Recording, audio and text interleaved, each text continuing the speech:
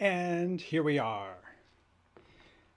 Hello there, my name is Anthony Barocas from YoloLiv, and I am happy to see you all back again for this week's Tech Talk Wednesdays. We're going to be talking about PDFs, and if you ever do corporate work, you could load a PDF onto the YoloBox directly. You don't have to convert it to JPEGs or anything like that. Like I have vMix, and if you import a PDF, it has to convert it, and it converts it into a bunch of images. I mean, technically, I guess kind of what this does, but if it's doing it, it does it seamlessly, and it's not like an extra conversion step or anything like that. And invariably, if you ever do events where somebody has a presentation, they come up at the last minute, oh, I made a few changes last night, and they walk up with a USB stick. And if I have my Surface and I don't have an external dock, I literally cannot get this USB stick into my Surface because it only has USB-C, as many things do. But this USB stick is the traditional one, and it actually fits right into the top of the YoloBox right here. So somebody comes walking up and says, oh, I made a few changes last night. You just plug it right in. And there you go. So I want to add a new source, and I want to say PDF. I'm going to open a PDF, and here they are. Those are the ones on the SD card, and then you just tap up here where it says USB storage. Boom, boom, boom. There you go. It just loads them right up. So I can load up this PDF on the YoloBox Mini. I say done. It's loading, and honestly, it's there. So if there's conversion, it's amazingly fast.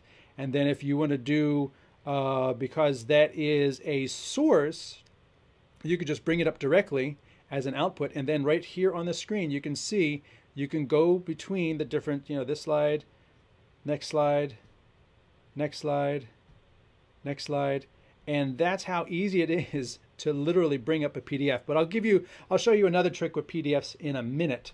There may be a couple ways around that. I think the YoloLiv team are working on that. And I should use that opportunity to say that if you are not already a part of the Facebook YoloLiv user group, this is where the YoloLiv team actually ask questions of end users. They answer tech support questions. People help each other. It's a fantastic group to belong to. If you are watching on Facebook and haven't seen the YouTube channel, there is a great YoloLiv Tech like and subscribe. And I can use my left hand here to do this because, as we talked about a couple weeks ago, I'm actually flipped. So stuff on the right and stuff on the left works to how I look at it on the screen. And if you have something that nobody seems to answer, you can always reach out directly to support@YoloLiv.com. How many source input on the internet? Well, you can do graphics. You can bring in web graphics over the internet.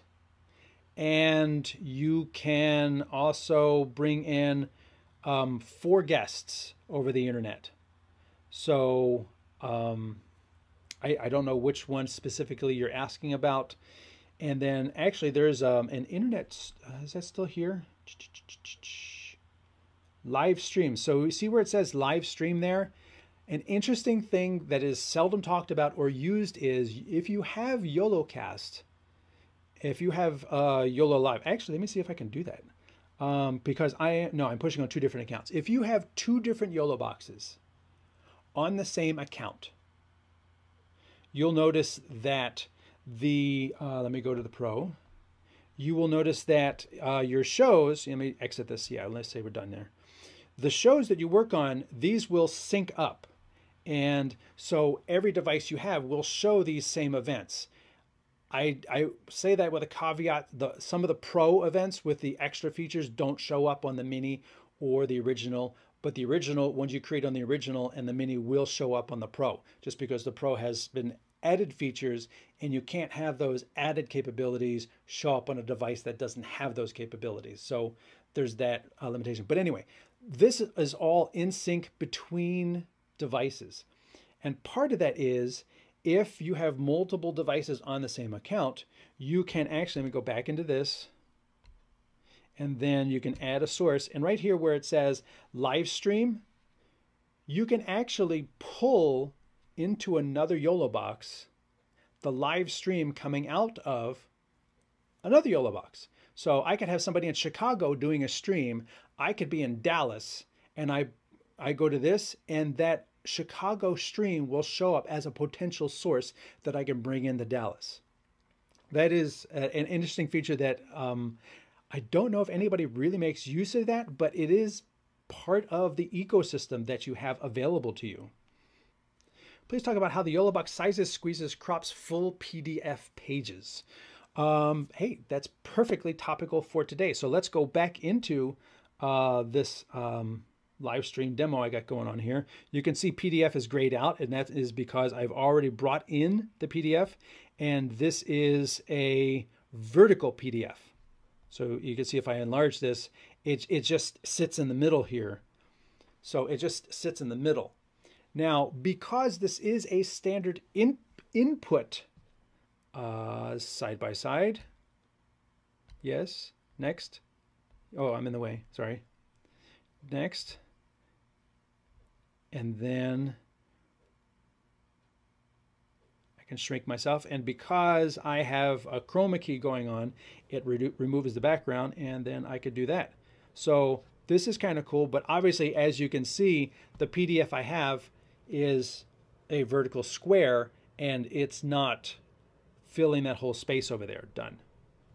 The other interesting thing is, as you can see, the border is being properly placed over top of me, but even though the size is being adjusted, it does not look like I can see the border around the PDF. Done. The other thing I might try is to do, not a triple, do a split view. Next. Oh, I gotta pick one. You, me, next. And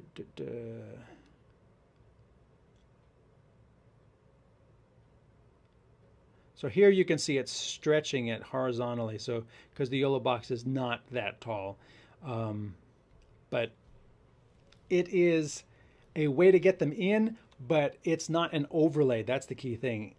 Although you could probably try a picture-in-picture with me as the background next, and then the YOLO Mini as the foreground, and then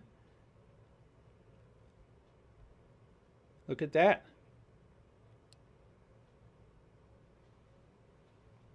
Take the border thickness down. Done. And I bring that up. So now it's an overlay. And it doesn't include the whole space, the whole horizontal space that it does when I bring it up by itself. But here I can have it, and I can be over here, and I can be talking about things. And because, as you can see, I've got those arrows there, I can move forward and backward in those arrows in the PDF itself. I have a couple other PDFs in there that I can load as we move forward and talk about these features some more. My audio, let's go back to the laptop. The audio, as you can see, actually, you know what, let me do a, I can't use a picture-in-picture because I used them both already. Where's my other one? Oh, I don't need that one anymore. So anyway, I'll just leave that up. The microphone is that little gray ball that you see right in front of the monitor. It's aimed up towards me, and then above the TV screen, which is my program monitor, above that TV screen is my camera. And so I'm looking at the camera, but because I look down a lot to do demonstrations, I found that having an overhead mic sounded worse when I was facing down. So I moved the mic down below just because of the way I'm doing these tutorials. I'm tapping something, I'm adjusting something. Let me set this up for you. So I'm looking down a lot, and that actually makes me look even more into the microphone. So that is, and then the microphone is connected into the camera, which is a Sony ZV-1, and then the audio comes into my YoloBox Pro via HDMI. And then you have to remember to turn off audio follow video. Hopefully that will be in the past soon. And then it goes out. So I can see my audio on the meters here. Actually, if you bring up the Pro,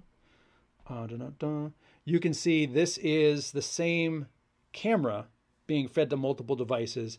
And there you can see the meter confirming to me on an ongoing basis that my audio is indeed making it through the YoloBox and that I do have audio.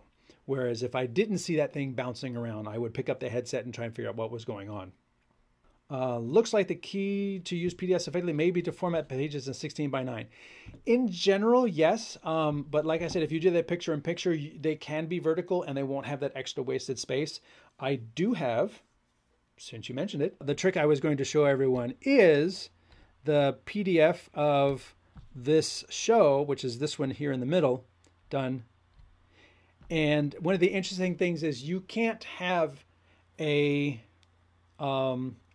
you can do a green screen and then put a still in the background, but I can't necessarily cut to a still or use a still as a picture-in-picture or things like that. So what I've done is I've used the PDF to be my still. So the pre-show is basically the PDF input. And then I basically say, do a picture-in-picture with that is the background. Next, this is the foreground. And then I say, I say the other way, no thickness, and make it really big, done. And then you have what the pre-show looks like. And then I add a ticker across the top, which is not in here, but then I've got my countdown timer. There it is, countdown timer. And that's the way I do the pre-show. And I find that works very well as opposed to just doing a green screen, which I could do, but this lets it be a different input. So you see that I still have, I can end that, and now I'm in the show, and this is the pre-show. So that works out for me very well. There may be other ways to do that with virtual inputs and changing the backgrounds between the two green screens, but that's how I also leverage the PDF to be able to make a still image, a JPEG, into a background, which you can't otherwise do unless you're doing a green screen. But then it's not a standalone thing. Can I add a PowerPoint slideshow in YoloBox Pro? Absolutely. That's what we're doing here. So in here, as I was showing before, let me go to the overhead. Somebody comes walking up and says, "Oh, I just made a couple changes last night." Okay, you know what I'm going to do? I'm going to delete this PDF. Done. And I'm going to delete the pip as well. Delete, done. And I'm going to say add my PDF from the USB storage. He just walked in. Oh, you've got an IC7000. That's a ham radio thing. And here's my PDF. Okay. And what we're going to do is we're going to do a side by side with you and the PDF next. And actually, I wonder if can we change the order? Check this, check, and then take off the border and put a background on there. Done. So now take the output of the Pro. You can see that over here, is our latest thing, and on page 1 you can see this is the overview of the whole thing, and on page 2 you can see how well it has done in various testing, and on page 3 you can say, if it's a vertical PDF, as has already been mentioned, it's a little challenging to get a vertical PDF, just like any vertical thing, to fit in a horizontal distribution. But if it's a horizontal PDF, then it would fit nicely over here because this stays 16 by 9. It just seems like all the PDFs that I grabbed, other than my starting logo, are vertical and not horizontal. So you can easily add a PDF. Somebody could walk up with a USB stick and say, here, I wonder what happens if I take it out. Go to the next one. So apparently it's cached. There you go. It actually loads it into the YoloBox because this I pulled in off of this stick. It exists only on this stick. So it actually cached it in memory. I bet you if I left the show and came back, it wouldn't be there. But that is very interesting that it is technically still in the YoloBox despite the fact that I have pulled the USB stick that this PDF was residing on. But the full-size USB or the USB-C or the SD card, you can bring a PDF in on any of them. And I appreciate you all being here. I hope to see you all next week. And till then, have fun. Bye.